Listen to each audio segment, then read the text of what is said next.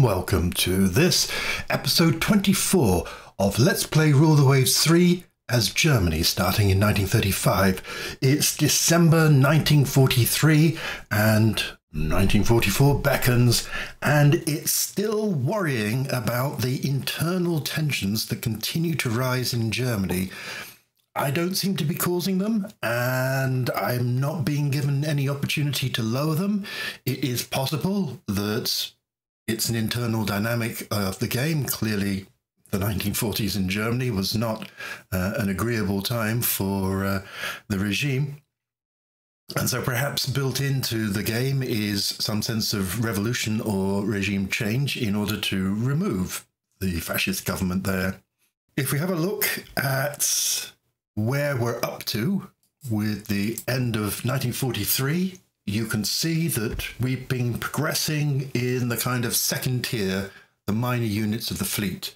So, you know, classically, when you come to peace, you sort out the big ships, any new aircraft carriers that we've been building, any new battleships or battle cruisers, and then you move down into the cruisers, the destroyers, the corvettes, the submarines. And we've been largely doing that with designs for new destroyers, a couple of mine-laying armed merchant cruisers and some submarines. We've developed a new torpedo bomber. Built has been these 3 carriers, taking our carrier number up to 5, a light cruiser and those merchant cruisers. And we've been also refitting the battle cruisers to take advantage of radar advances and the rest to bring them up to just modern standards. The most worrying thing, as I said, is unrest is at now level 5, and I can't see how that can be brought down. Britain has entered an alliance with France, but, you know, actually tensions are pretty low. Oh yes, memo to self, I need a new dive bomber as well. So we are allied with Italy and Japan, or Japan, as they might prefer to be called. And yeah, the unrest is high, but pretty much low with everybody else. Britain and France are allied, and we are allied. So that's the rough situation in terms of where we've come to in the last year. Where we're heading to really depends on the balance of forces. So I've done a little bit of calculations. The blue represents battleships, fast battleships, and battle cruisers. I think most of the old, slow battleships have gone now. They've been scrapped, certainly sort of the 21 inches. There's 21 knotters. There may be some 25 knot battleships still kicking about. The orange is fleet carriers, and the grey is light fleet carriers, where 2 light fleet carriers counts as 1 here, because assuming that the CVL were maxed to like 32 planes, then combined they're equivalent to 64 planes, which is similar to a fleet carrier.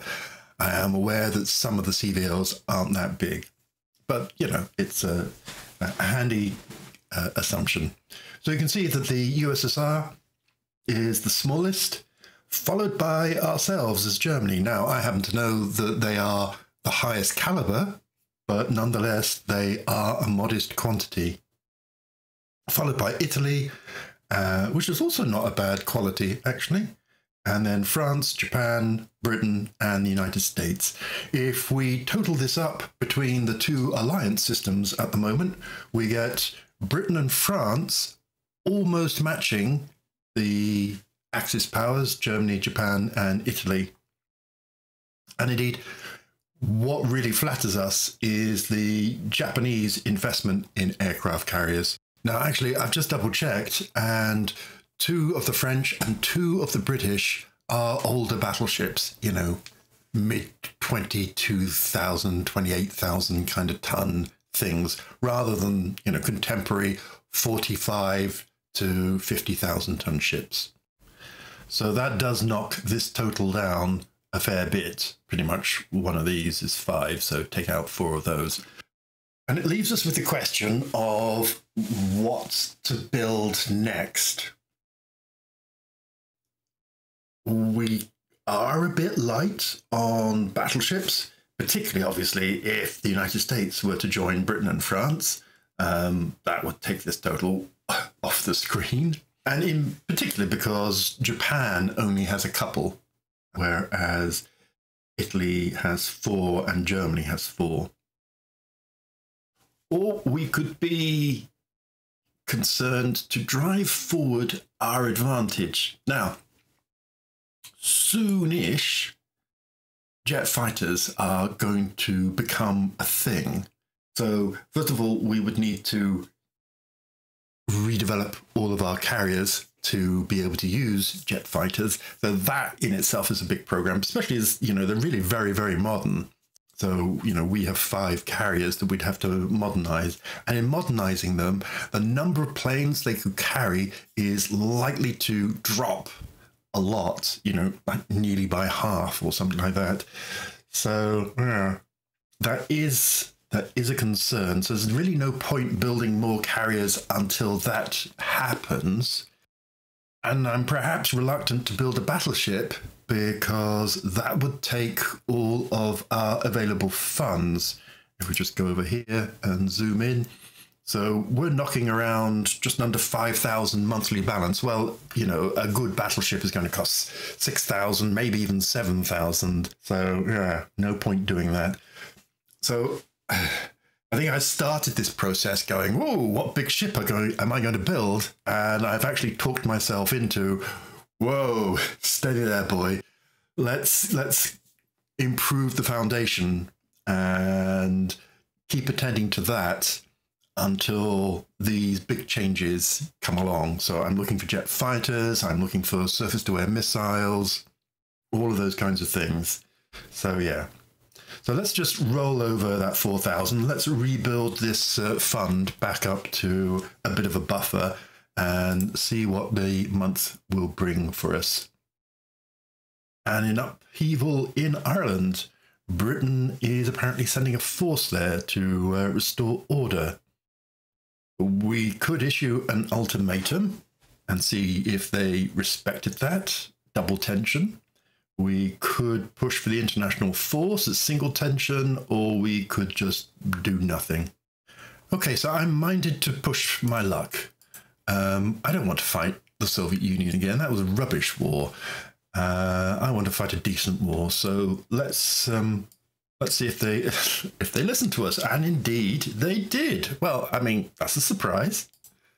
So, and didn't put the tensions up as high as I thought it might.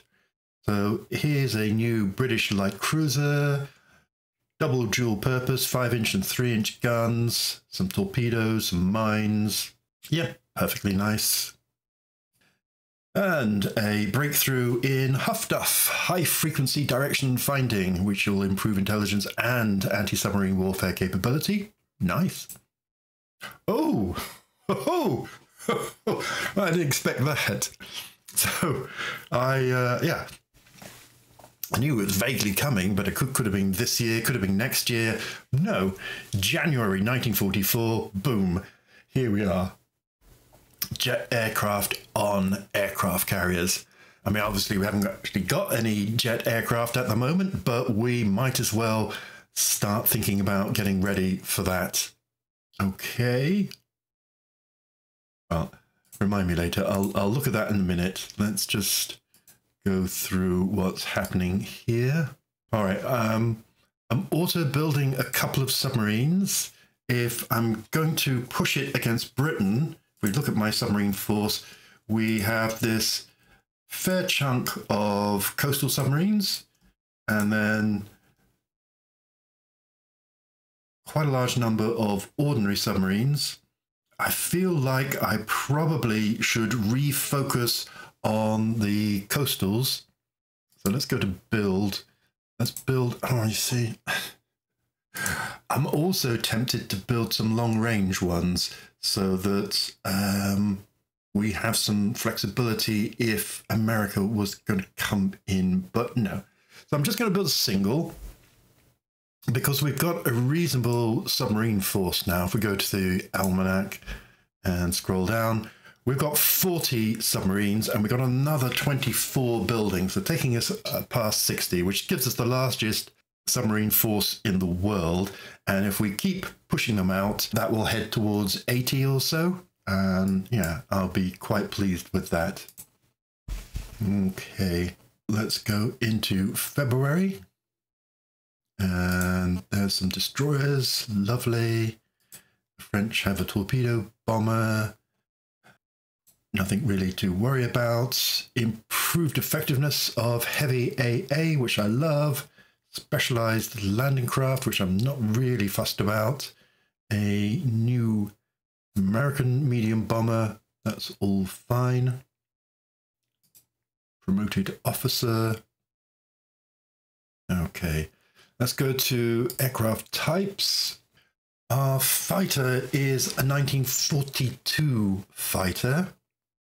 In lieu of the dive bomber, in lieu of the jet fighter appearing yet, we might want to go to that.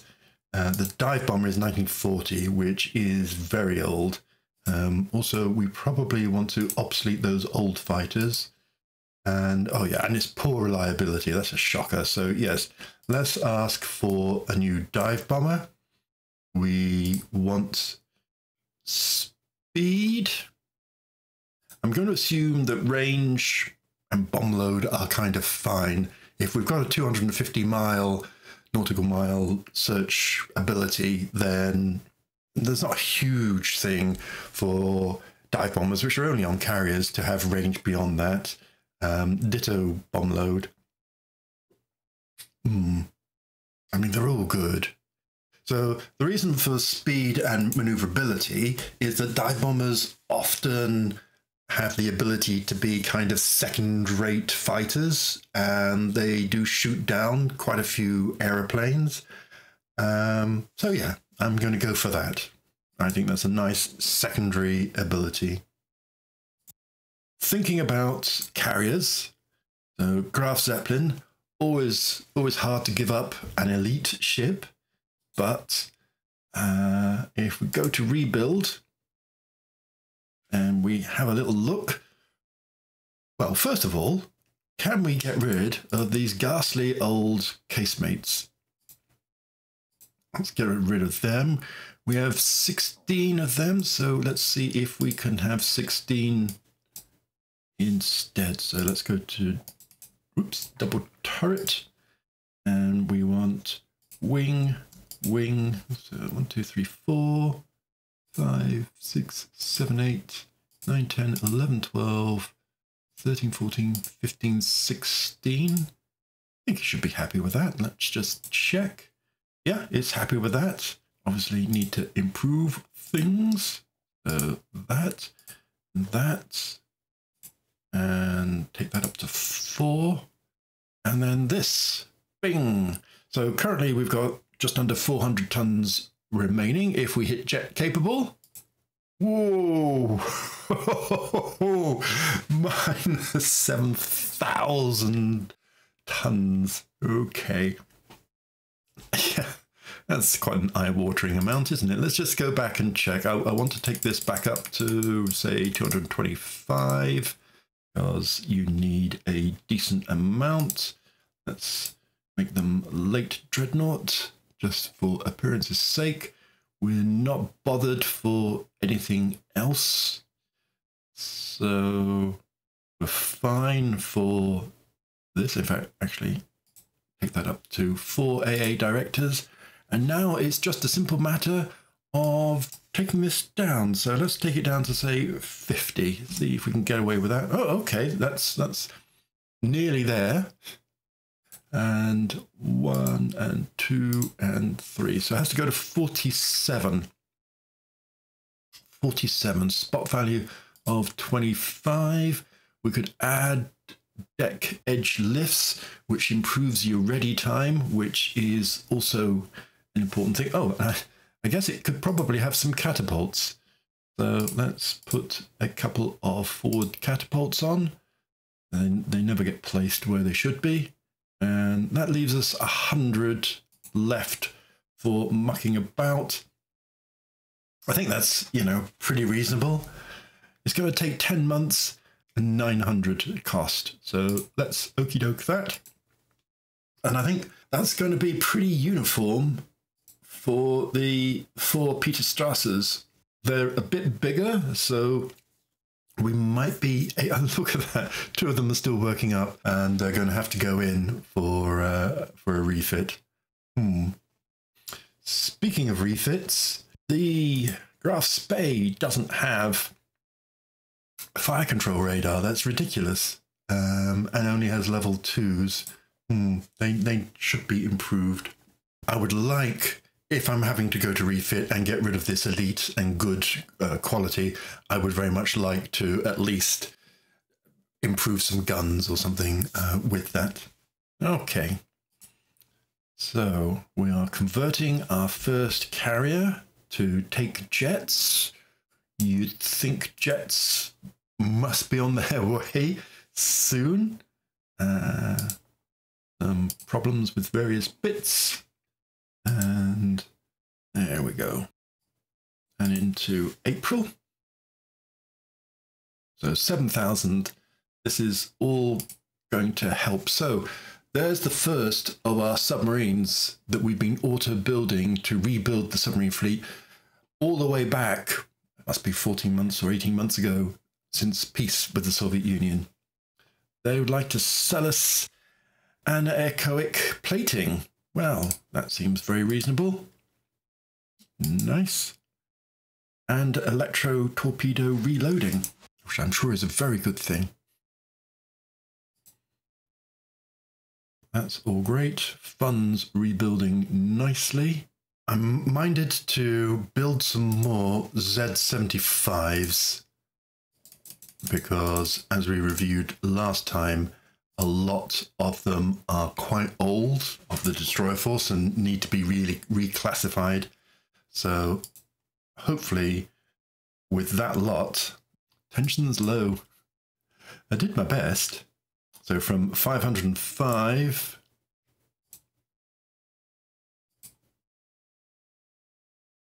so yes, that's concerning. Reports the Soviet scientists have invented jet aircraft on carriers as well. So I was hoping to get a bit of a lead. Oof, from 505 to 478. Ouchies.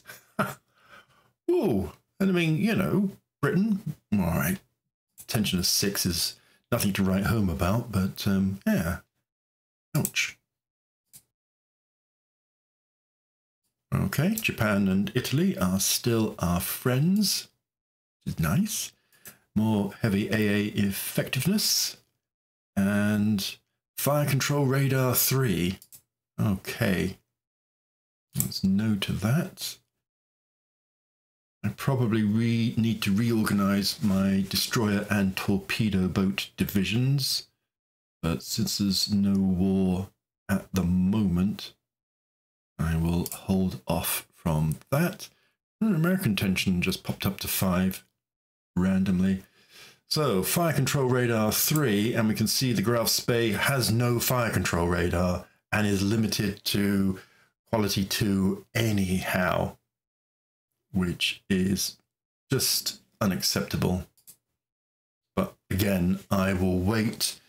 If tensions get to yellow or so, I will put them in to refit. Increases in cap effectiveness, that's nice. Electronic bomb sight, increased glide and high level bombery, so that's particularly good for the medium bombers. And we have our new torpedo bomber ready for service, which is lovely. And into August. So cranking through the months, building up the funds, although obviously not as much as I was. Go for the win, obviously. More setbacks.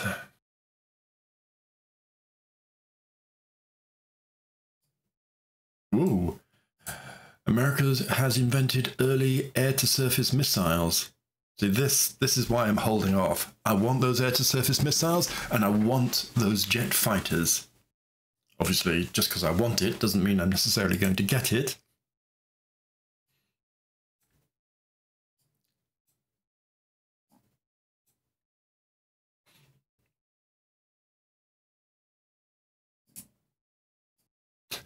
Our scientists have made unexpected advances in naval aviation lighter than air. I don't think that's actually true. If I go to research and I look at lighter than air, which of course was one of our specialities, I don't think there's been a new one in a long, long time. In fact, I think we've run out of developments for lighter than air technology. We're not going in some sort of weird steampunk kind of Navy way. So lots of lovely submarines commissioning. They want us to sell us acoustics torpedoes. Well, thanks. Hull construction. Some illusion. Oh, of course, helicopters are coming soon. New dive bomber. Okay. So the Focke-Wulf is the clear winner. It's got the second or third best speed, but I mean 7 knots in it. Perfectly acceptable cruise speed. 500-mile light range, going down to 300-mile heavy range. Considering we were at 375 and just over 200, that's a big jump in range. Firepower, maneuverability, they're all good. Toughness is fine, so they're all, you know, much for muchness. Same bomb loads. They can carry medium anti-air-to-surface missiles, and we don't know what their reliability is, but hopefully it's better than the poor of the previous Messerschmitt. Obviously, we haven't developed air-to-surface missiles yet. Head of Naval Aviation wishes to bring to our attention that we could now develop light jet fighters should we request tenders for a new prototype. Hell yes. Right. And, what qualities would we like in a jet fighter? So I think I'm going to say speed and firepower. Let's make a fast brute. Yes, it probably will be a little less maneuverable, but yeah, I'd be quite excited to see what that's going to be like.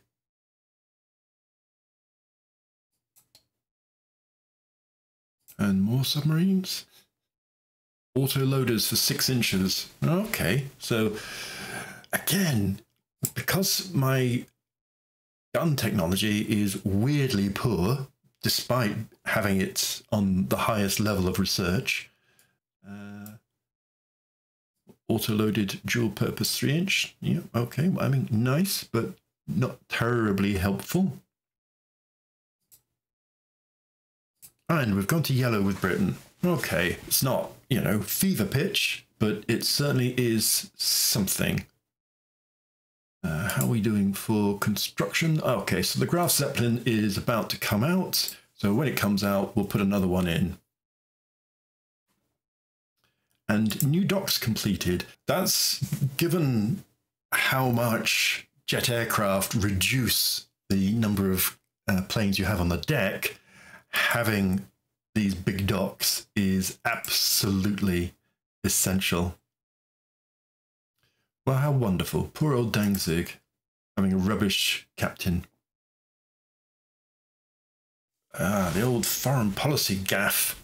Well, we could just say that we would never undercut the authority of the leader and gain a prestige and attention. But if we point to Britain, we get double tension and budget. So let's do that one, shall we?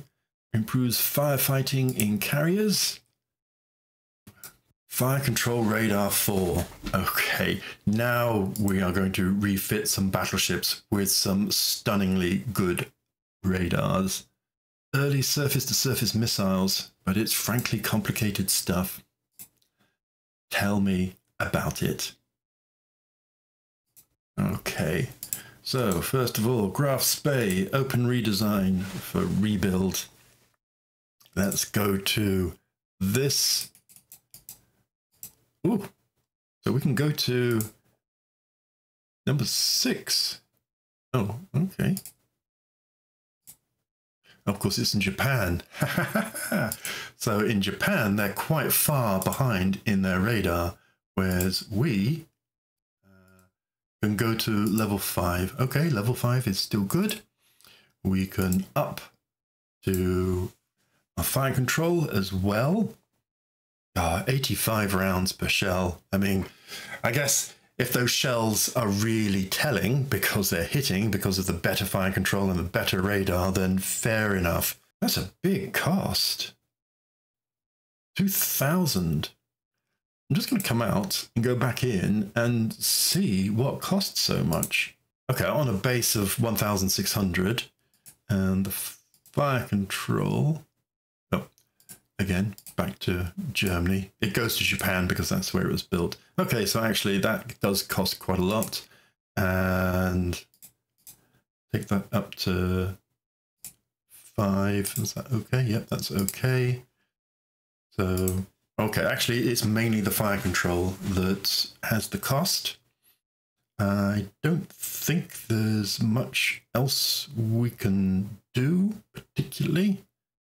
We could raise that to 30 and 30 just to, I don't know, make it neat. But okay, let's push that one through and get them going. So that's the Graf Spee, and I'm going to do the same for the Von der Tann.